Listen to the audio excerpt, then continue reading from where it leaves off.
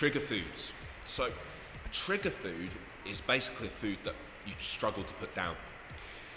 So this is a food that when you have, it creates a cascade of binge eating or just overeating in general. So for most people, it could be bread, chocolate's a big one as well. And all we need to do is recognize these triggers. So we know that this person may eat this food and then go off track with their diet. So what we need to look at is management strategies. How can we include this in someone's diet without it failing?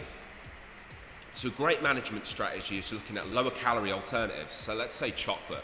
There's things like lower calorie hot chocolate.